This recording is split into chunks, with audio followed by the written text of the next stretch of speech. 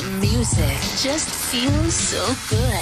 You're on the number one. TripleThreatFMRadio.com. You're listening to Triple Threat FM Radio. This is DJ Stephanie Stardust, and today we are on the air with Cindy Gray, the crazy Asian.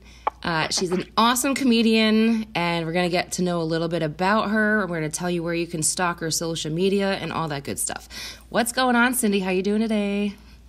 I am doing great. Thank you so much for having me on your show. I'm so excited to hear your voice. I'm excited to hear you. I know, it's been a while. 2020 just totally kept us apart, and that was not fair.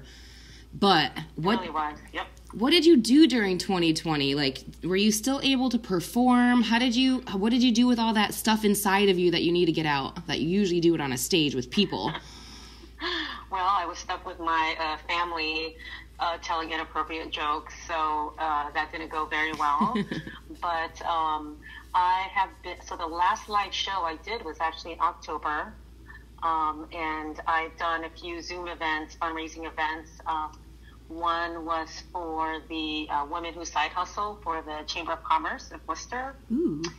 And then the other one I did was for the Edward Kennedy Community Center. I was supposed to be their comedian MC for the gala, but instead we did it through Zoom. So that was a lot of fun. I am doing a Girl Scouts comedy show on the 15th of April. And I'm invited to do a few shows at the Elbow Room in Connecticut. Oh, fun. So it'll be like the Cindy Gray show. I'm still working out the details with a friend of mine who's managing all of their comedy shows there. I'll probably be hitting some open mics and some shows here and there. The challenge is my kids don't really agree with me doing comedy during this time because of the pandemic. So I did a few shows again during the pandemic, like I said. I did that live show. I did a show in Mohegan Sun during that during the pandemic, and they just think it's kind of careless of me. Well, that's nice of you to respect your kids. Yeah, it is. Except the one that really is not agreeing with my comedy is my oldest daughter, who's going off to college in September. So hopefully she will be preoccupied with that and not so much with me doing comedy, because I definitely am going to get back on stage. I never thought of it. Yeah. Having a comedian as a mom, I've always kind of seen myself as a DJ mom, you know what I mean? That's kind of not that common, but a comedian mom. Now, is that really hard for your kids? I mean, your older daughter's not too into it, but, I mean, is it the content? Is it the fact that you're a comedian? What is it that's not jiving with them or her? Well, that's a really good question. I think it's definitely not just the pandemic, but I think it's more the content, right? I talk a lot about my family and about my marriage, and they don't really think it's appropriate and possibly disrespectful to my husband. So they that's a big piece of it. But I sat down with them and said, hey, marriages aren't perfect, and I think a lot of people can relate to my experience as a mother and a person who's been married with the same person for 21 years, who works 50-hour weeks, and it's not marriage isn't always it's not always perfect, right? So, but there's so much humor, I think, that we can take away. So even though we may not be completely happy all the time, that there's funny things and aspect about it that people can relate to. Now, are you getting are you getting a huge reaction on some of these jokes about your husband, and are they meant to be mean, or are you just trying to be funny? You're not trying to dig at your husband on stage on purpose, I'm sure, but like you're saying, there's probably a ton of things that you're experiencing that other women can relate to. So are these jokes going over well, and are you killing it with them? Yeah, oh my gosh, totally. Those are the crux. That is a big part of my bit, is being married. In addition to having children, But yeah, it's a big piece of it. I do get really positive reactions from talking about marriage and that. So, and my in-laws, and having in-laws that are challenging. So yeah, no, totally. I think the other piece is the inappropriateness, as you know me, and I do introduce a lot of, there's a lot of sexual content in my comedy, and my kids think that's inappropriate, and my 9-year-old son thinks it's even more inappropriate because we had a vag grab party at my house when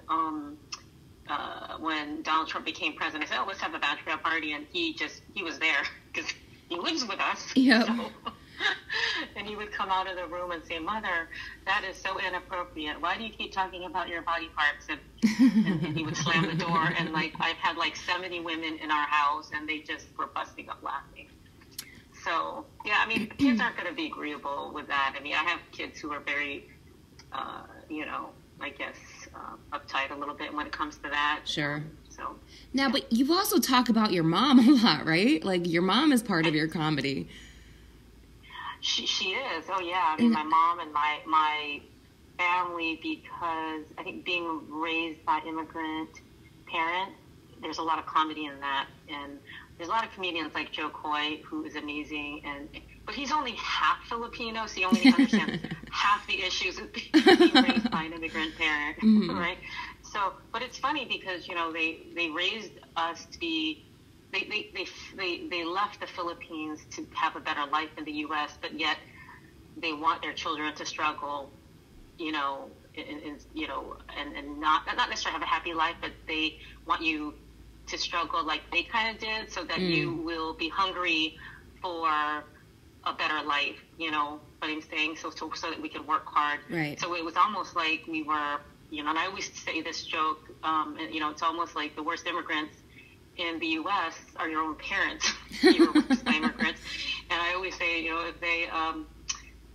if I knew about ICE, and if ICE existed back when I was a child, I would have deported my family. Oh my God. My mother and father. Oh my God. I say that jokingly. All right. Because you struggle, right? You being American and then being a Filipino, there's some dichotomies between that and the values and things like that don't necessarily agree with each other. So it's like a tug between the two,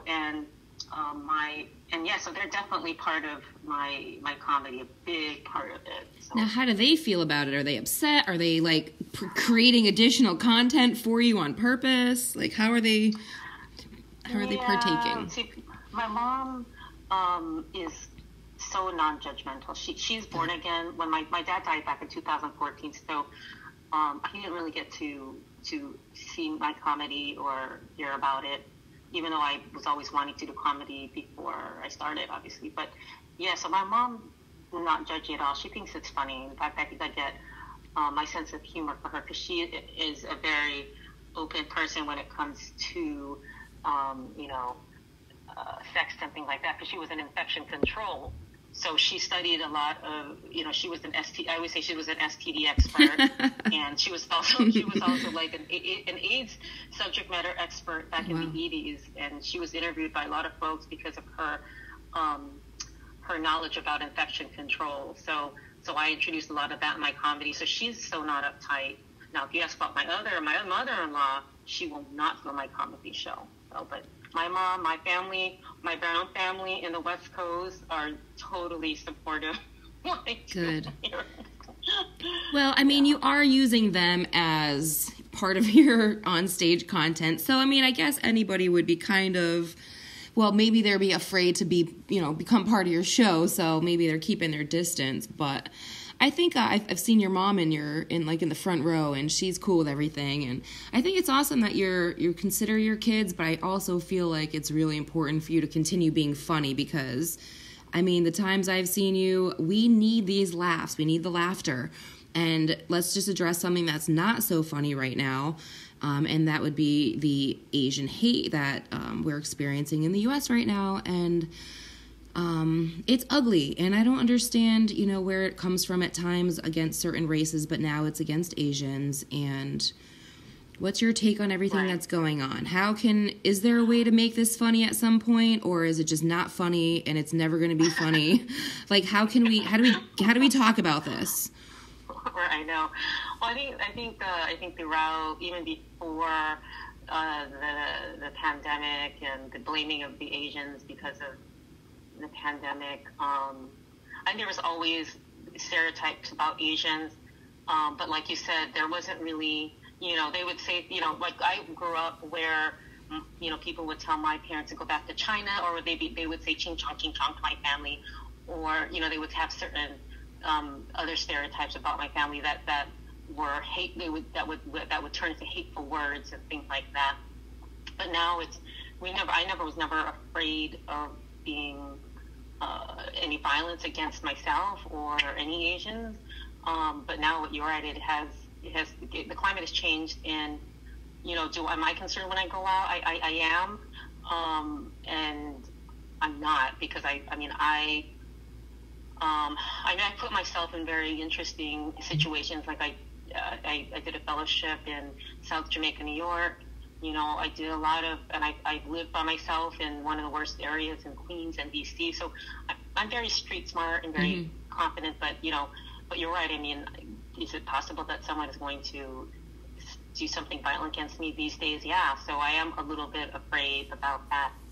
In terms of making fun of, I do have bits that I've been working on, which which I think it'll be interesting. I'm going to test it out. I tested out I did a podcast yesterday with some friends, or Sunday, and I think people may find it offensive, because, is it okay if I kind of share it with you a little bit about the context of it? I think so, yeah. Yeah. Share. So, I mean, I don't even, and I'm working on it, so I don't know, you're the people who are listening to this are probably like, oh my God, she's horrible. But see, my whole thing is the hatefulness towards these Asians now is because they think that, they ate bats in China, and I do a bit around, why certain cultures eat bats, because some think that it cures their eyesight or cataracts. So I just say, why don't you just not drive at night, or the other one, I think they say, it says it cures something about your heart. And I said, well, why don't you just not get married, Aww. No one get married, so you don't have to eat bats. No, I'm joking. So I do, go ahead. I was going to say, don't you just find that the people saying and perpetuating it are just ignorant themselves, and some of them don't even need to be addressed. They just need to be ignored. Like when you said, ching chong ching, like that kind of stuff is just so ignorant to me. I would think it'd be, like, I know I'd want to probably punch somebody in the face, but it might be easier to just laugh at them and how ignorant they are. And at this point, it's getting hard to just laugh at the ignorance because it's becoming violent. But at the same time, I think it's great of you to be fearless, like walking through D.C. at night or wherever it was that was maybe a little bit not the safest area, but keeping that attitude of no fear and the calm attitude, and maybe just laughing some of it off, because I don't think some of these people even have any idea how ignorant they are. And I say ignorant is like, and that's kind of a nicer way to put it. I just can't even imagine from your perspective, though, on a regular basis, having to deal with this over the course of the last year, and now going into 2021, it hasn't ended. So I think it's awesome that you're going to make fun of some of this stuff. I think you should make fun of the people who are ignorant and put them on blast. And just, keep doing what you're doing. And I think that we need your kind of comedy, especially the humor and the family dynamics and the marriages, and even making fun of the ignorance. So I'm really happy I know someone like you, because you're just, you've got all of it covered and you make it funny. Thank you. And that's a good point, is to, and I do that, make fun of other people who are ignorant, and things like that. One thing that you said is, like, how do you ignore the people who say things to you? Growing up, my parents ignored it. But in some cases, my mom corrected them. We're not from China, we're from the Philippines. But what, at least from my perspective, and what my family, how they raised me, is that if people are, I believe in karma for one, and also I believe on focusing on myself and my family and my career. So, at least for my family, how I was raised is I don't try to engage in discussion with these folks. I just try to be a better person, to be successful and be good, be the best that I could be. And so I feel like a lot of Asians, they look at those folks and we do say, like you said, oh, you're really ignorant. And, in the meantime, I'm killing it in my career and I have an amazing family. So I'm not saying all Asians are like that, but that's in general how I think a lot of Asians were raised is you can say whatever you want, but I'm like laughing all the way to the bank, Good. Great attitude. I have a family, and you just have to be a better person. So a lot of, and I'm not saying all Asians process that way, but I raised my kids that way. I raised them right when they were, when they were babies and when they went to daycare or preschool. Nanny said, if someone says something hateful to you, you never say anything hateful back. What you do is you be the best you could be. And I have my daughter who got accepted to every single UC school except for Berkeley in California. Wow. And she's amazing. She's so smart and so strong and so confident. So when someone says something mean to her, she ignores it. If someone is being mean to someone else, she stands up for those people.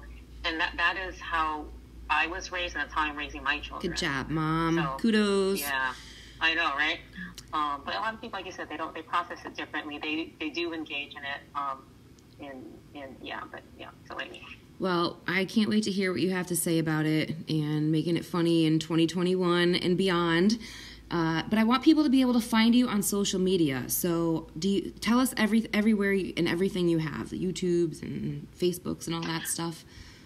Sure. Well, you can find me on Cindy Gray Comedy on Facebook, and my Instagram is Chipona, Chipona, or Cynthia Hipona. My YouTube videos, I have some YouTube videos on my Facebook account, but I had to take it down because of my work as a consultant for major pharmaceuticals, so I can't necessarily show all those videos as you have seen my show, but that's how you can find me. Awesome. So is there anything else, or do you have any gigs coming up that people can attend in real life or on Zoom? Yeah, I have the Girl Scout event on April 15th. Is that open to the public? Oh, yeah, those are open to the public. Okay. And then, I'll be posting events on my Facebook site for any of the live shows that are coming up. Awesome. All right, well, when you're at the Elbow Room, I need to be tagged. That's right here in Connecticut, and I will be there. So if you guys enjoyed Cindy Gray, the crazy Asian, then I want you to find her all over the place, like her stuff, give her content some views, get on her Instagram, scroll through, see what she's been up to, and support when she is live.